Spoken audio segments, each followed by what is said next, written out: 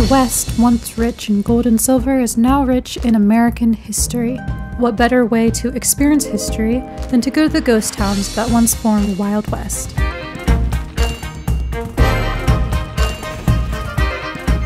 Good day, my name is Victoria Rose. I live in my 1998 Jeep Cherokee XJ out in the West. I don't really have any base or location or destination. It's so peaceful out here.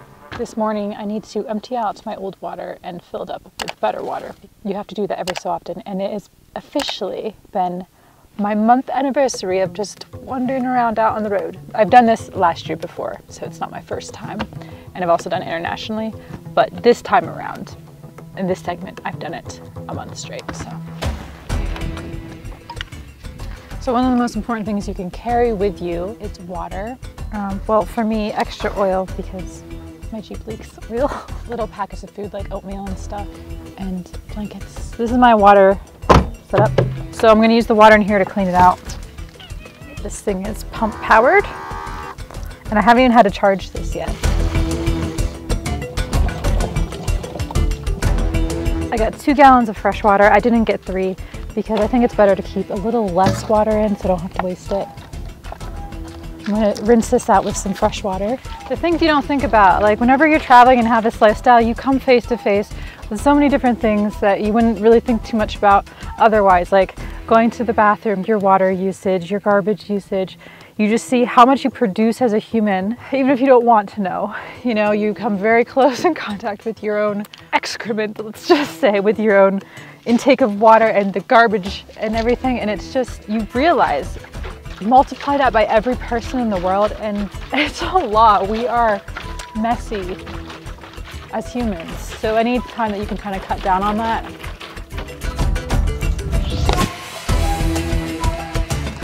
Before, whenever I filled this up, I put in some mineral drops in it because a lot of our water is depleted of minerals, but I didn't bring my drops with me, so fresh water. Slides just so perfectly, just exactly. And I also keep this little cup right beside it to, everything has to be small and compact. We're gonna travel to a ghost town called Nothing, out in the middle of nowhere, and stay overnight close to it. I just saw this town and the history of it, and it's kind of funny. There is a hot spring right beside it that I also wanted to hike to. Apparently now we're just visiting all the hot springs we come across. But first, we have to get prepared to go out in the middle of nowhere. I just spent $35 at this gas station. I don't recommend getting your groceries from a gas station, but this is the only place for a long time. Before this, I got an oil change. I got like some bananas and oranges and stuff. So I have a little bit of food and some eggs, but I wanted to get a couple more things. I couldn't help it, but they had like this whole stand of raw honey, and it was only for this, it was only $17, which is a really good deal. This is cat's claw honey, mango tamarindo. I probably said that completely wrong, but I've never had it before, so. I wanted to get some chamoy mango, but it was crazy how much corn syrup and calories are in those. But for $34, I got the honey, I got a protein bar, a little thing of cheese, a little thing of protein chips, and the mangoes, and a drink. So this is the only stop before Nothing. So I just figured I'd get the stuff there, make sure that we survive. Okay, we are walking this trail.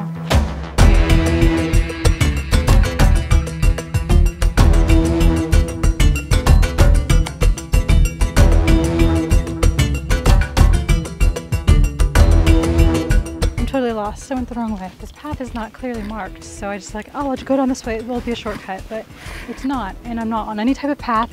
And I forgot to mention that the place that I'm in right now is actually the, I think, rattlesnake capital of Arizona. Really bad at directions. I shouldn't have gone off trail.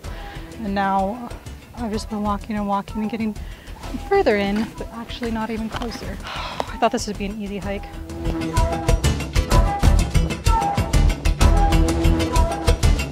My microphone must have stopped working here, but I was talking about the magnificent size of the cactuses here. It's incredible to see in real life, and I'll show you a size comparison later on in this video. Also, this hot spring was really nice, and the temperature was kind of like a bathtub temperature.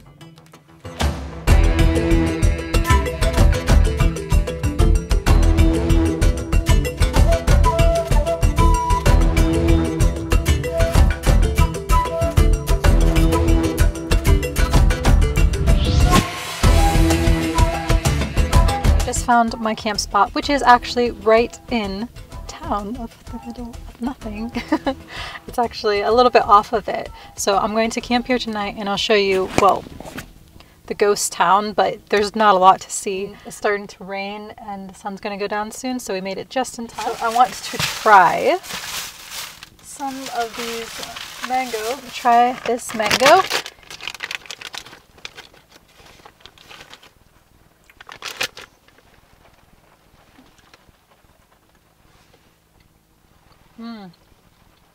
I'm really, really hungry. So I don't know if that's why this tastes so good, but it really hits all the spots. I'm so hungry. It was a long hike, like way longer than I thought it was gonna be. I got lost 3 times. I have a terrible sense of direction. Like this lifestyle, you'd think I would learn to get around, but no, I don't.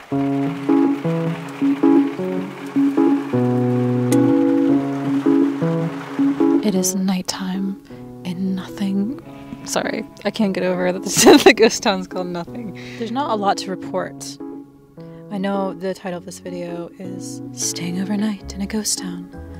I mean, we'll see. Nothing to report. There's not a lot of content. Good night from nothing.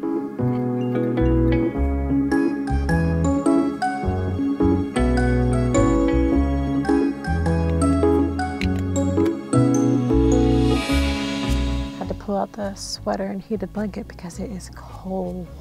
It got into the 30s. Which I've been avoiding, you know, the cold weather for a bit now, so I was surprised it got so cold. I guess they should have checked the temperature, but that's why we're heading more south to Tucson. Let's have a little energy here. We're gonna try this pure Arizona honey. I don't know how to eat honey apparently.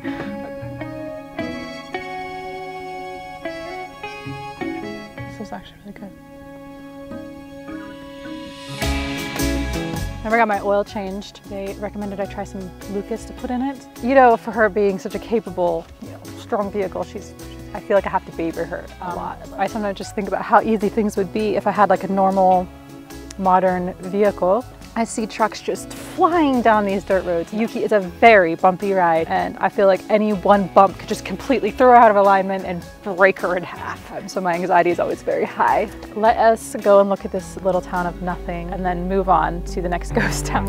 As you can tell, there's really not much to see, but this is the small ghost town of Nothing, Arizona. In 1977, Richard Buddy Kensworthy established Nothing, Arizona, a quirky settlement 118 miles northwest of Phoenix and 23 miles south of Wickiup, known for its rattlesnakes. The town's sign humorously boasts of its citizens' hope, faith, and belief, and in the work ethic of nothing. The population was only 4 at its peak, with a gas station and convenience store.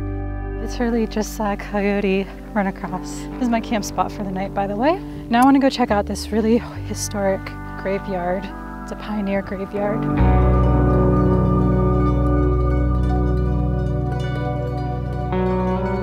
1881 to November 1900. Most of these are unmarked.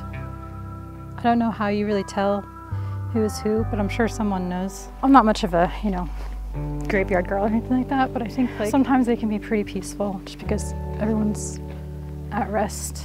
People back then, they didn't live very long. 2-year-old. Oh, there's some little car there. That's so sad. So I mentioned before that we're going to stay in another ghost town. We're in Congress, Arizona now, which you've probably never heard of, and I hadn't either. But the beauty of me driving through, on the middle of nowhere places is that I learn a little bit of history if I choose to look it up. But that's why I went down and looked at the cemetery, because Congress used to be a mining town in the 1800s, and so they struck gold here, and it stayed pretty booming until 1930 when it shut down. So now it's technically a ghost town. This is a ghost town road that I'm staying on right here. So I stopped at the Dollar General because it's the only place around to buy anything. So I'm putting this off, I don't know why. I don't like to buy things, I don't like to have things. It's always like, even if it's not that expensive, it's just like, oh, it's gonna weigh me down. I got a can opener to get cheaper cans of food and have more variety, because I've been having to only get the pop top kinds. And I got tomatoes, okra, and corn, and mixed vegetables for tonight. I already had some boiled eggs and a protein bar and bananas and stuff this morning. I also got some grits to keep on hand because that's handy. And then I found some cottage cheese as well, which was nice. I like eating. I don't know what I was gonna say there, but yeah, I just like, he has been having another issue. Well, it's the same issue. I thought that it was to do with the catalytic converter. You know, there's a reason that that would go out. There's this roaring noise and very slow acceleration. I'm pretty certain, I could be wrong, but I'm pretty certain it's a leak in the exhaust manifold. If it's a bad one and that whole thing needs to be replaced, that's very expensive. If it's just like a gasket, or I can just like patch it somehow, that would be nice. You guys are probably just as tired as I am of these issues, but it's like, I have put a lot of miles on her and she is old. And I know a lot of people would be like, just do yourself a favor, get rid of her, get a new vehicle. And it's not that simple. I don't have a home out here. I can't just swap it out for a new vehicle. I need some sort of goal in all of this.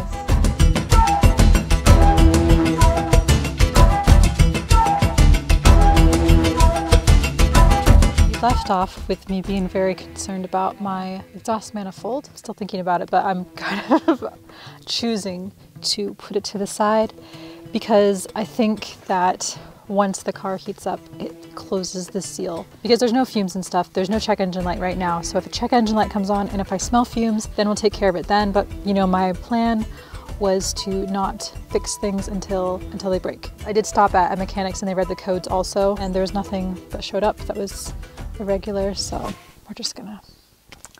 I'm out here in the beautiful, and I really hope I'm saying this right, I don't have internet to look it up properly, but the desert with the huge saguaro cactuses. And I do want to address something. I have an issue where I'll say words wrong.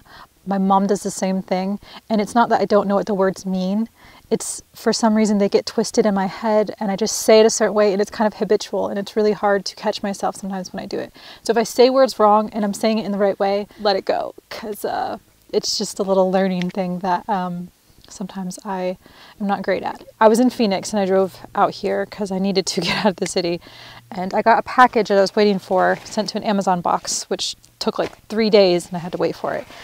But it's this. I was hesitant to get this because I'm like, am I going to use it that much? But if I'm doing hikes like I'm doing out in the desert and it's getting hotter, especially because I'm heading towards Tucson, which is way hotter than like where I was, I'm going to need proper hydration. And I have been dehydrating myself while I go on hikes. You just fill this pouch up with water. I feel like a real hiker. Do I look like a Ninja Turtle? So I got some sweetened dried orange slices. It's just orange slices and cane sugar. The full orange. I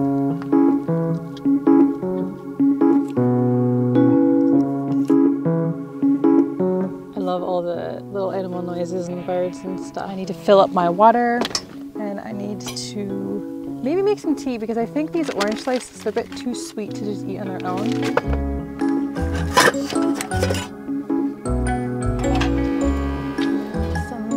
Grits. I forgot how much I loved grits. What is in there? What is that? Dirt. What a waste of water. I can't really see, but there's like tons of dirt.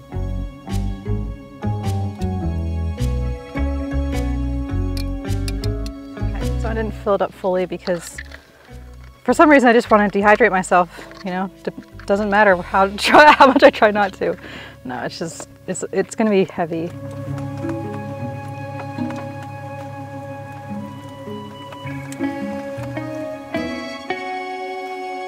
All right, so if you guys want a nice size comparison of how big these cactuses really are, I'm 5'4".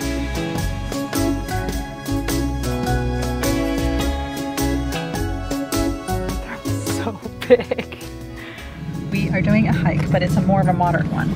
I don't even need to bring a snack or anything because I had a protein bar, so we just need water.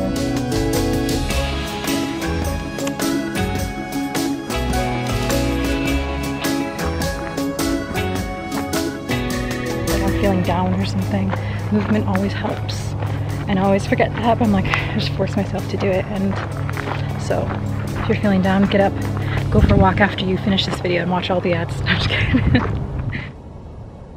Also, apparently there's desert tortoises out here. I want to see one. Jumping cholla. This is obviously prickly pear cactus. That's a cactus that you can eat. So facts on the saguaro cactus. They don't grow their first arm until 50 to 75 years. They can live up to 200 years, and it produces the official flower for Arizona. Anyways, enough about the hiking, enough about all this stuff. You're here for maybe, I don't know why you're here, the ghost towns.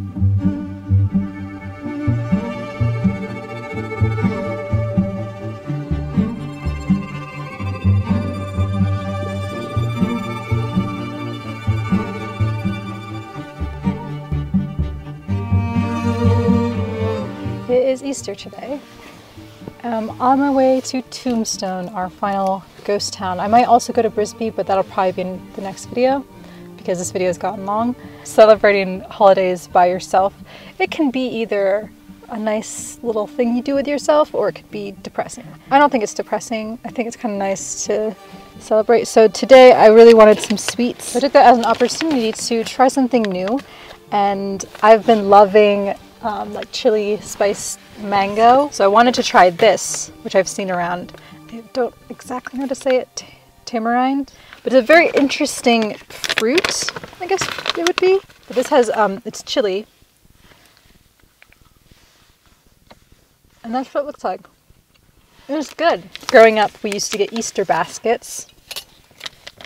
And we get cans of like SpaghettiOs and olives and candies and something creative, big strawberry. I had a beautiful hike. It's right in between Tucson and Tombstone, so I thought I would stop in and get some exercise. I guess this is my Easter basket.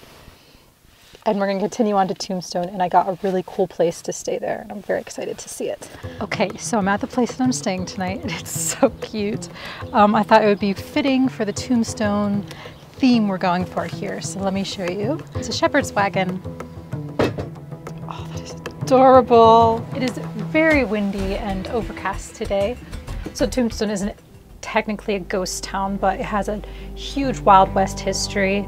If you know about Western movies and things like that, you'll know about Tombstone. Also is known for the most notorious gunfights in history. There's also some reenactments and things in the town. I'll show you what the town looks like tomorrow because everything's closed today. Possible that there are ghosts still around these parts. So anyways, welcome me. So I settled in a little bit. I read up on the shepherd's wagon. This is an authentic shepherd's wagon, and it was made in Wyoming in the 1800s. And they would use shepherd's wagon for shepherds and their sheep, but it said that because it was such an isolating, lonely job, that some shepherds would just go insane and they would like think of other ways to like make money and go strike it rich somewhere, or they would just get really sad and depressed and lonely. You know, the bed is pretty much just big enough for me. I'm actually so cozy in here and ready to go to sleep for the night. I'll show you Tombstone tomorrow. Good night.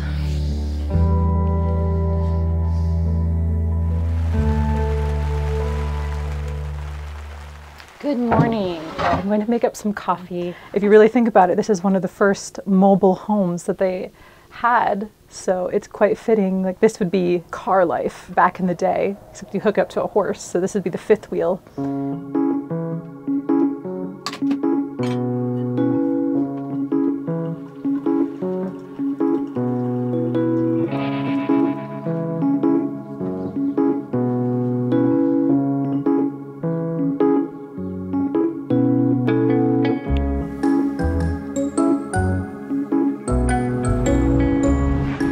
Such an absolutely miserable day to be here, but can't choose the weather, so.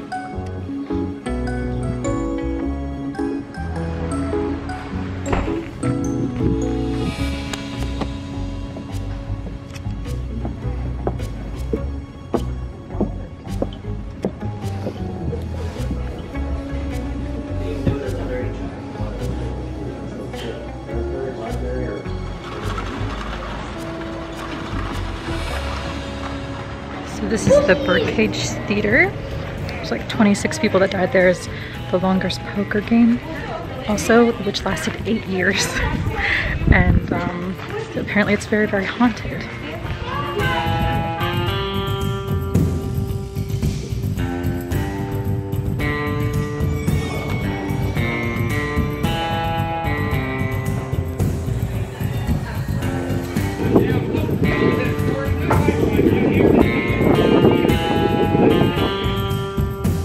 Okay, the sun is finally coming out a little bit. It has been a very cold day without the sun here, and not the best day to explore a town. I did get some little things here. I got a skirt that I'll try on in the next video, but I'm really excited about it. I didn't expect to buy it, and I just had to get this. I know, it's very touristy. Put some respect on me. I got a postcard for my grandpa. We're going to go to Bisbee now, and I'll do that in the next video. But thank you so much for coming with me on this Western ghost town type of vibe video, and I will see you in the next one. So stay extraterrestrial.